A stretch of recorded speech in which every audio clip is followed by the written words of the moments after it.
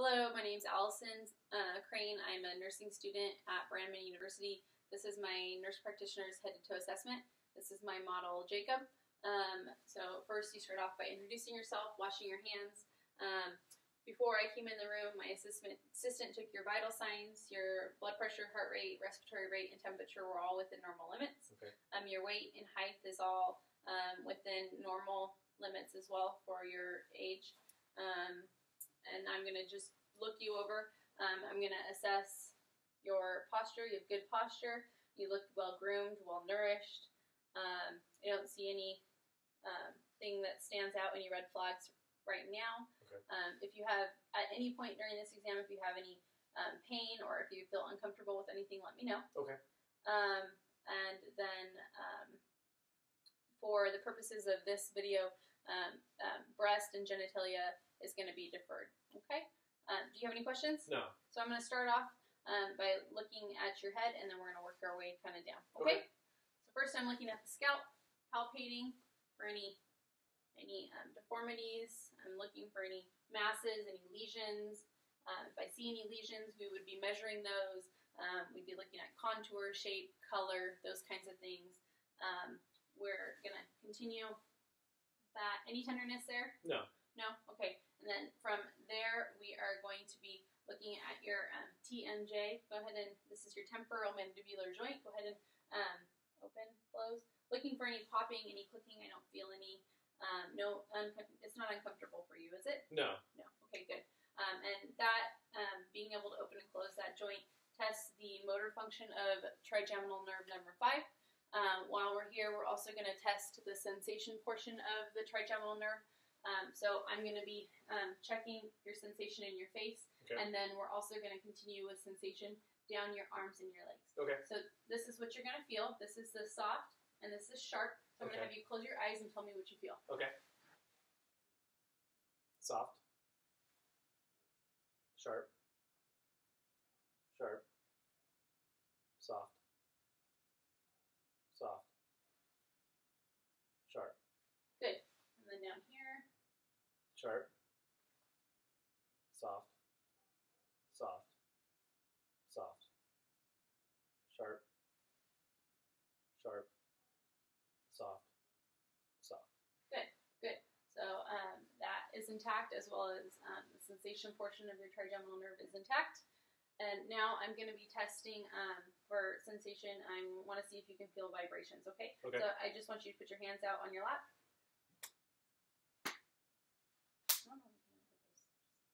Yeah, I feel it. You feel vibrations? Yeah, I feel vibrations. Okay. Okay. Yeah, I feel it. Okay, good, good. All right, next we are going to be checking your eyes. So we're going to start with like a visual exam. I'm just going to look.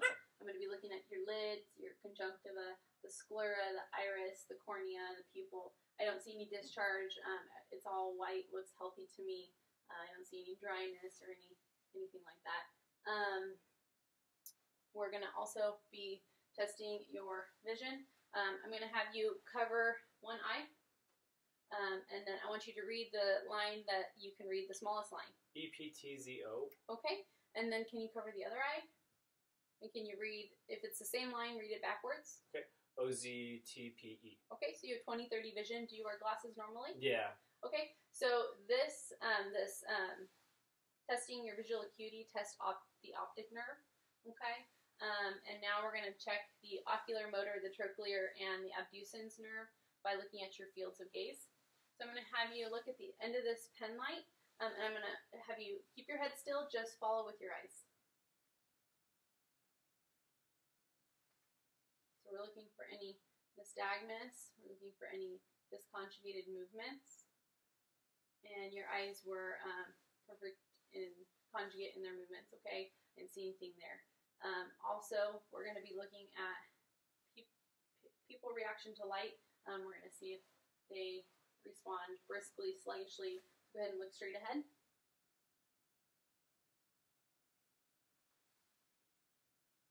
Okay, so your pupils are about a 3 millimeter. That's normal, and they do respond to light and accommodation, and they are brisk with my pen line. Next, we are going to move to peripheral vision. So I'm going to wiggle my fingers. Let me know when you see them. Wiggle. Now. Now. Now. Now. Perfect. Okay, good. And lastly, we are going to move on to the ears. Okay, so I'm going to be doing inspection of the outer ear first, looking for any drainage, any swelling, palpating the mastoids on either side, and then we're going to be doing an exam looking at the ear canal and the tympanic membrane. Okay, the tympanic membrane's pearly gray, translucent. I don't see any fluid, any redness, any debris. Looks good, and you would do that on the other side as well. We're going to be testing your hearing. We're going to be looking at the acoustic cranial nerve number 8. So I'm going to be first doing a whisper test. So I'm going to have you close your eyes, and then you're going to hear a sound. Let me know which ear you hear it on, okay? Left. Okay. And then, we're going to do it again. Right. Good, good. Next, we are going to be checking for hearing. I want you to tell me if you can hear this more in the left ear, the right ear, or in both ears. Okay?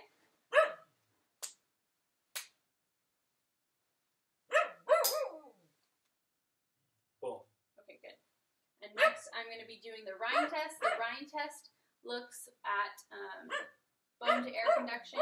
Normal bone-to-air conduction is you should be able to hear twice as long through the air as you can through your bone. Excuse me for 1 second.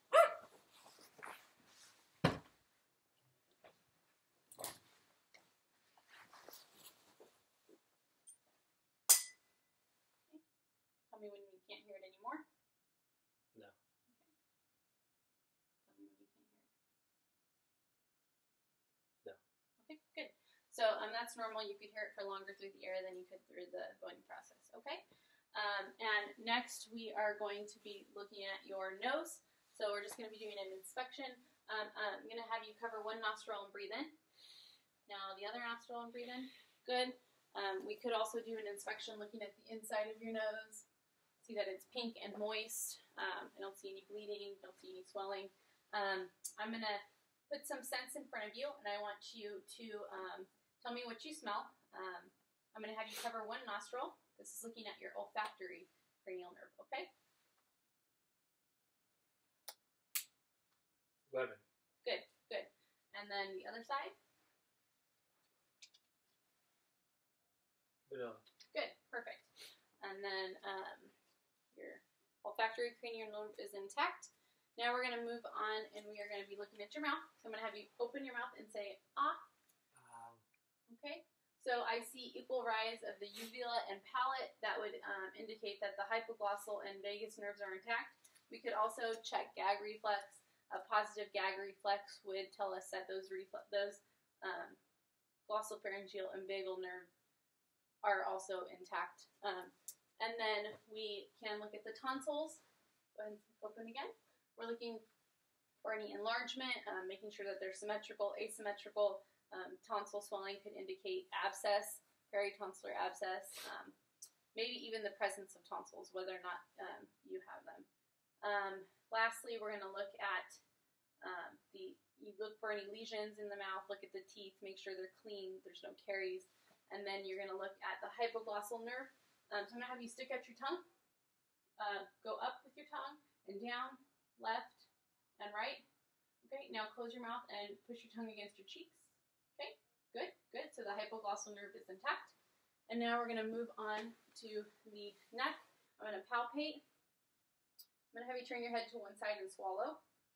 Okay, I'm feeling the thyroid. I don't feel any nodules. It doesn't feel enlarged. That's good. No tenderness. You don't have any tenderness? No tenderness, okay. Excuse me. And then I'm going to palpate the lymph nodes, okay?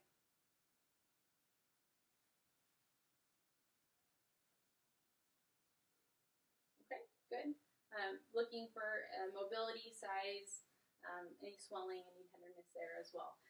We can feel for a carotid thrill while we're here. No thrills felt bilaterally. And then we're going to do some spinal accessory nerve.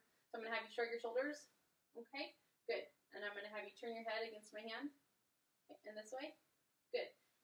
So spinal accessory nerves intact. And now I'm going to do some range of motion. So I'm going to have you turn your head to the left and to the right. I'm going to have you flex your neck down and then extend it back. Okay? And with this, you can also test muscle strength. So you could have him turn like against my hand, like we did before. We could turn, push down, or push back against my hand. And you want to make sure that each side, if you're testing, is symmetrical. Now I'm going to have you stand up. Okay. I'm going to have you go ahead and up, down. Okay. And then you're going to go abduction and adduction. Okay. And then I'm going to have you bend your elbows in and out. And we could do the same thing. Don't let me pull your arms down. You could check both sides symmetrically. Push down. With your wrists, I'm going to have you bend them down and up.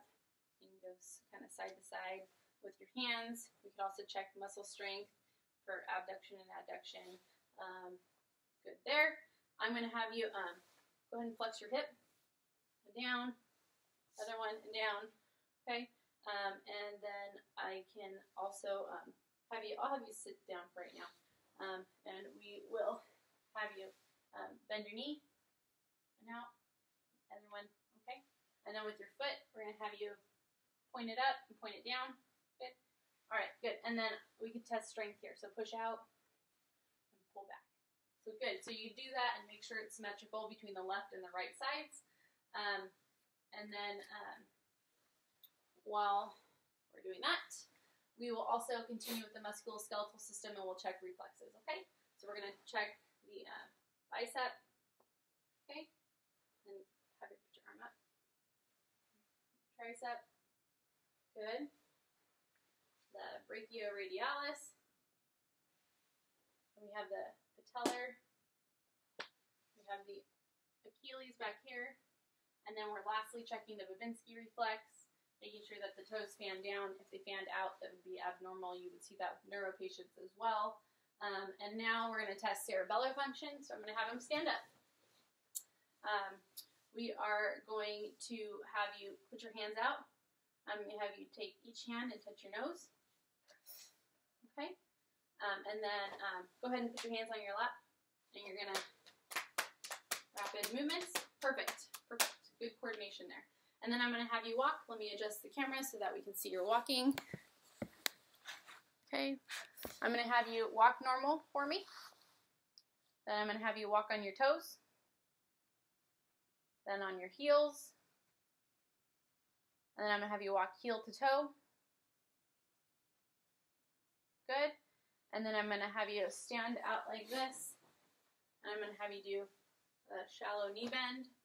Perfect. And keep standing. I'm going to have you put your arms out in front of you. And go ahead and close your eyes. You won't fall, and if you do, I'll catch you.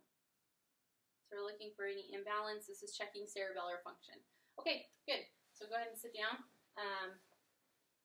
Next, we are going to be looking at your chest and your back, your torso, basically. We're going to be feeling and auscultating, listening to your lungs and your heart. Okay? So I'm going to be checking for tactile fremitus, this feeling of vibrations. You should feel equal vibrations between left and right. Asymmetry could indicate that you have consolidation or fluids or pleural effusion, that kind of thing, masses. So every time you feel me move, I want you to say 99. 99, 99, 99, 99. Okay? And then we do the same thing on your back. 99, 99, 99, 99. Okay? I'm going to have you actually sit underneath for the camera. Good. And we're going to be checking your back. We do an inspection. We are going to watch breathing, look at rate, rhythm of your breathing, and then we're going to have you take a deep breath in when you're ready. Okay. And I'm looking for equal movement in my thumbs out, showing that there's symmetrical rise and fall of both sides of the chest. And now I'm going to have you take a deep breath in, and we're going to test respiratory and diaphragmatic excursion. So take a deep breath in and hold it when you're ready.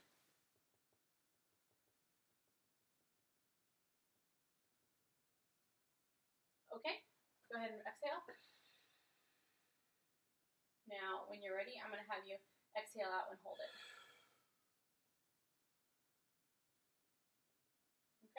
So we're looking for the change in the level of the lungs when he breathes in and breathes out. It should be between 3 and 6 centimeters. His is about 5, so that's good. That's normal. Also, when we do this kind of an inspection, we're looking at the shape of the chest, looking for any concavity or pigeon chest, any barrel chest. We're looking at the anterior, posterior diameter. It should be 1 to 2, and his is normal. And while we're here, we're going to be listening to lungs. We're going to be listening with the diaphragm of the stethoscope, and you'd listen for inspiration and expiration in each location. And you'd be listening for bronchial sounds up top, bronchiovesicular sounds a little further, and then vesicular sounds down below. Making sure you don't hear any adventitious sounds, which would be like rails, crackles, any wheezing, that kind of thing. I'm going to have you actually turn around. Doing the same thing on the chest, you'd listen in all the areas for all the same lung sounds. Okay. Next, we will do an assessment of the cardiac function. So first, we're going to start by checking the pulses. So you have pedal pulses, or you have radial pulses here, checking rate and rhythm. Then you have your pedal pulses down here you want to check, making sure that they're +2, they're not bounding, they're not too weak, that they're equal. You're looking at circulation as well. You're going to be listening for bruits with the bell of your stethoscope, your carotid bruit on both sides, and palpating for a thrill. I don't feel any. And then we're going to be listening to heart sounds with both the diaphragm and the bell. With the bell, you would listen to S3 and S4 sounds, and with the diaphragm, and S1 and S2 sounds. So I'm going to be pointing out the locations where we listen. So at the second intercostal space to the right of the sternum, you'd listen to the aortic valve. And then second intercostal space to the left is pulmonic. Third is Eard's point, which is where you'd hear your S1, S2. Then the fourth intercostal space is your tricuspid valve, and then you have your mitral valve, which is the fifth intercostal space, midclavicular line. That's also the apical point of maximal impulse, okay? And you listen with your bell and your stethoscope in all those locations. Now we are going to be doing an abdominal assessment. I'm going to have you lay down. Okay, looking at the abdomen, checking for any hernias, any scars, any lesions. Looks good. We're going to be listening to all 4 quadrants. Listening for bowel sounds, making sure that they're present, not hyperactive or hypoactive. And then with the bell, we are going to be listening for bruits. So we have the aortic, the iliacs, or the renal, I'm sorry, the renal arteries, the iliac arteries, and then the femoral arteries. You'd listen for bruits, making sure there's not any turbulent flow. And then lastly, you would palpate, and you're going to palpate for any masses, any tenderness, any discomfort.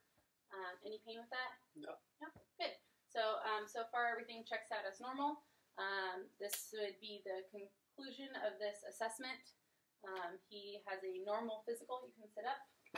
Thank you for your time and participation. Thank you.